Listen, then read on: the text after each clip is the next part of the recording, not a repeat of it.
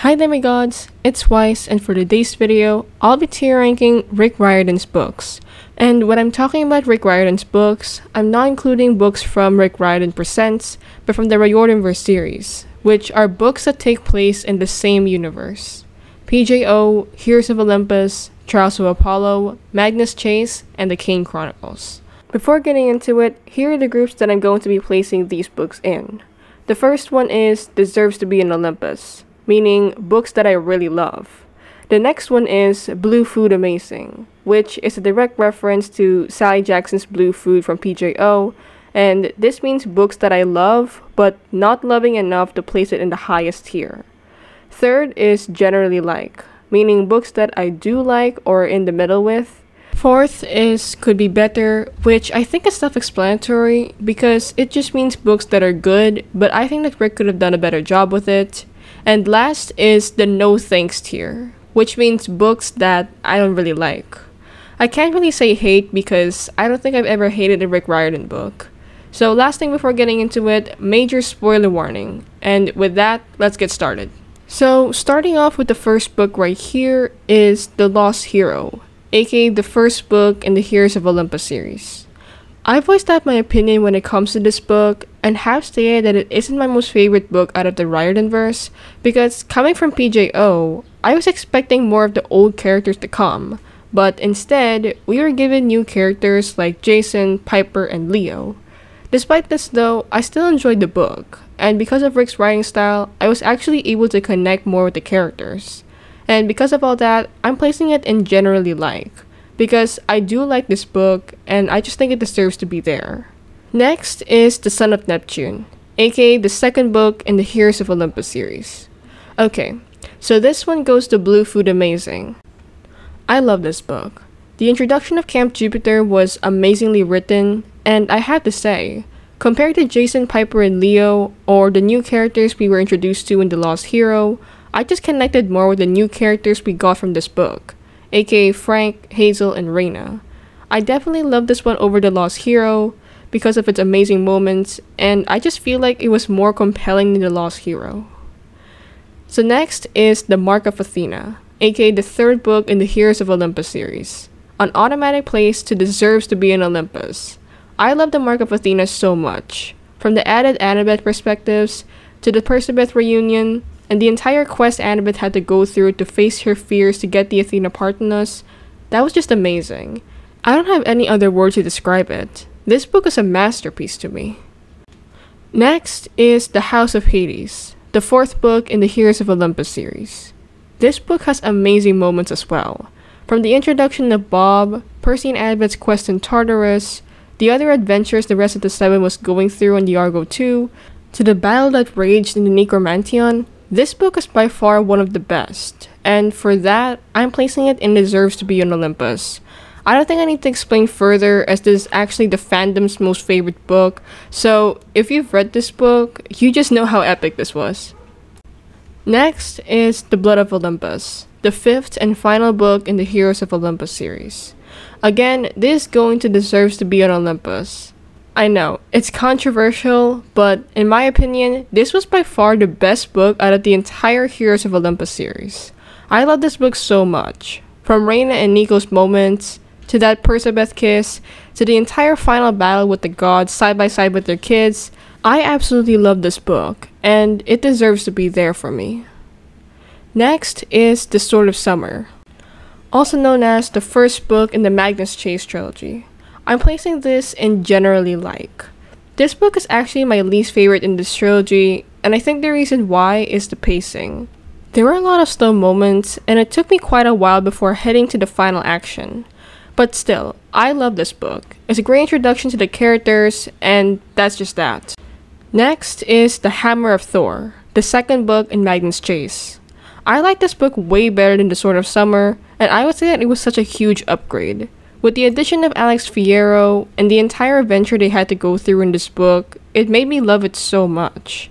So for that, I'm placing it in Blue Food Amazing. It's a great book and definitely a worth it sequel. The next is The Ship of the Dead, the third and last book in Magnus Chase. I'm placing it in Could Have Been Better. Don't get me wrong, I don't think this is a bad book, but I just wish that Rick could have done something that would make the outcome of this book better. Not that many people have voiced this out, but I just feel like this book was dedicated to the characters. We got to know the past of each character, like TJ, Mallory Keene, Halfborn Gunderson, and Alex Fierro.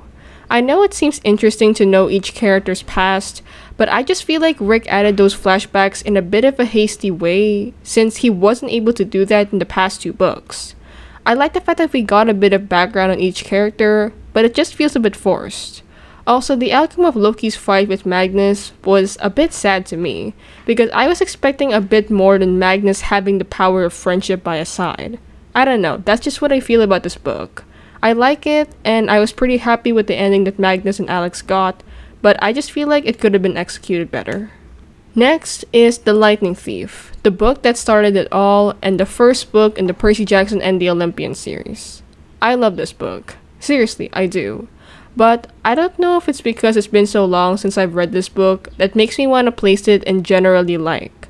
I might have placed it higher if I would reread this series, but right now, I'll place it there. It's a great book and an introduction, and the cliffhanger by the end was written pretty well, and that's just that. Next is The Sea of Monsters, the next book to The Lightning Thief. I'm placing this one in Could Have Been Better. Again, it's not a bad book. I definitely prefer The Lightning Thief over this one, but it was still a great book. Here we got Tyson's introduction, the entire Circe's Island plotline, Percy turning into a guinea pig, and Annabeth saving him, which, side note, is one of the most iconic Percabeth moments, and then Grover wearing a wedding dress, Clarissa's plotline with her father's pressure on her, and overall, it had a pretty solid plot and amazing characters. However, the most prominent thing that I remember when it comes to this book is the slow pacing, and I think Rick could have done a better job with it. Next is The Titan's Curse, the 3rd book of PJO. Again, it's another amazing book. I'm placing this in Blue Food Amazing. I love this book. We got Nico and Bianca's introduction, Percy holding the weight of the sky for both Artemis and Annabeth, the damn joke from the Hoover Dam, and the entire intro of the Hunters of Artemis, and don't get me started on the cliffhanger that Nico was the son of Hades. That really shook me the first time I read about it. So, overall, this book is going to Blue Food Amazing. And next is The Battle of the Labyrinth. This goes to Deserves to Be on Olympus, because this book is amazing. I was so pumped up whenever reading it, because of the first Percabeth kiss, the battle that occurred in Camp Half-Blood, Luke being the human host that Kronos was going to use in the final adventure. I'm sorry, but this book was spectacular to me. And next is The Last Olympian. Another place to Deserves to Be on Olympus, because this book really takes the cake. The epic conclusion, the Battle of Manhattan, Percabeth getting together, the entire fight against Kronos, and overall, this book was outstanding. Like, I can't praise it enough. Next is The Red Pyramid, the first book in the Kane Chronicles. I'm placing this in generally like. I think that this was a great book and a great introduction to Carter and Sadie, but like The Titan's Curse, it took me a bit to fully get into this book. There were a few slow moments here and there, but I still loved it. Next is The Throne of Fire, the book after The Red Pyramid. I'm placing this in Blue Food Amazing. I would say that this book was a huge upgrade compared to The Red Pyramid, and I just enjoyed this book more. Added with finally getting to know the real Zia after meeting her Shabdi version in the previous book, the addition of Walt Stone and Bess, the dwarf god, it all made this book a great read. And again, this book was amazing. Next is The Serpent's Shadow, the 3rd and final book in the Kane Chronicles trilogy. I'm placing this in Deserves to Be on Olympus. I don't know about you guys, but this book is by far the best in the trilogy. It was also the most compelling, and I would say that it's sadly underrated in the fandom. Actually, the Kane Chronicles as a whole is criminally underrated, and I just wish people would try out these books. And next is The Hidden Oracle, the first book in the Trials of Apollo series. I'm placing this in Deserves to Be on Olympus, because I love this book so much that if I didn't need to do anything else, I might have read this book in one sitting. Unfortunately, I didn't do that, but if I had the audacity, I probably did. This book was by far one of the best introductions in the Riordanverse, and I'm actually pretty sad that not many people praise this book unlike I do. Like, there are times when people say that this book was slow for them, and I'm just like, wait, did we read the same book, or a different edition or something? There was no slow moment for me here. I loved every second of it, and I guess that's just what I feel. Next is The Dark Prophecy, the second book and the next book to the Hidden Oracle. I've stated in a video that this is my least favorite book in the Trials of Apollo series, and because of that, I'm placing it in generally like. With all honesty, I love this book, but I sort of struggled with it because of the pacing. It really took a toll at me, and I spent a lot of time reading this book, but I refused to DNF it because I wanted Rick to pull me into a story, and he really did in the end. I still love this book. And next is The Burning Maze, the third book in the Trials of Apollo. A book that emotionally damaged me. Not as much as the Tower of Nero, but this book still wrecked me. I'm not going to talk about Jason again, because if you know, you know, but this book is quite a wrecking ball. Now, I'm placing it in Blue Food Amazing. I know, I'm doing that despite Jason's fate. Yeah, I am. I love this book as a whole, and even if I do feel sad about Jason's death, I think that it really affected Apollo and developed him as a person, and I think that's the reason why I love this book. Next is The Tyrant's Tomb, the next book after The Burning Maze. I'm going against the popular opinion here by placing it in Deserves to be an Olympus. I'm sorry, but this book blew my mind and I loved it so much. It's an incredible book and it had me to the edge of my seat because of how intense some things were, and I just loved it. And last but not the least, The Tower of Nero.